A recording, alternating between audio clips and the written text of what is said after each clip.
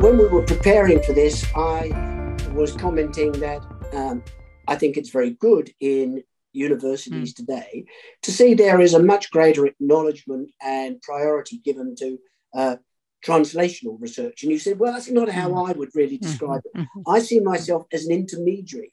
I'm curious, what did you mean?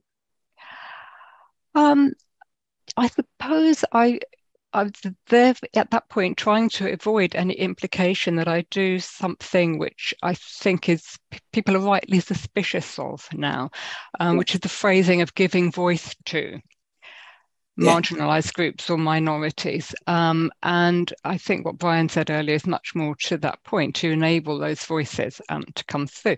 Nevertheless, there are, literally occasions when you're either, you're writing a piece or you're in a room with policymakers, and what you're talking about is the empirical evidence that you've acquired.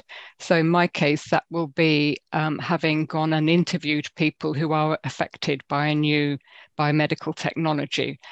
In the early days of my career, that was something like IVF or genetic testing, and nowadays it's likely to be something much more esoteric.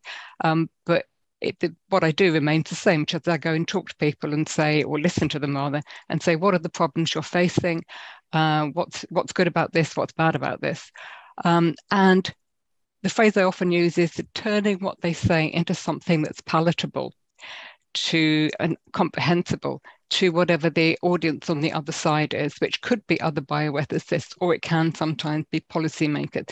And by palatable, I don't mean turning it into something that is comfortable for them to hear, but putting it in terms that make sense to them and that they can make the most use of.